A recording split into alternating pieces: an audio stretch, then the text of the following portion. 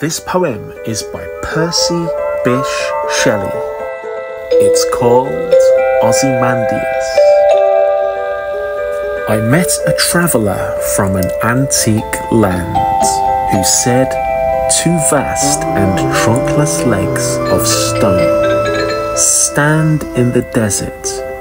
Near them, on the sand, half sunk, a shattered visage lies, whose frown and wrinkled lip and sneer of cold commands tell that its sculptor well those passions read which yet survived, stamped on these lifeless things, the hand that mocked them, and the heart that fed, and on the pedestal these words appear.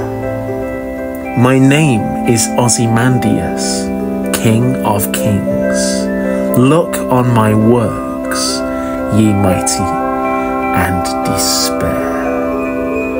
Nothing beside remains, round the decay of that colossal wreck, boundless and bare.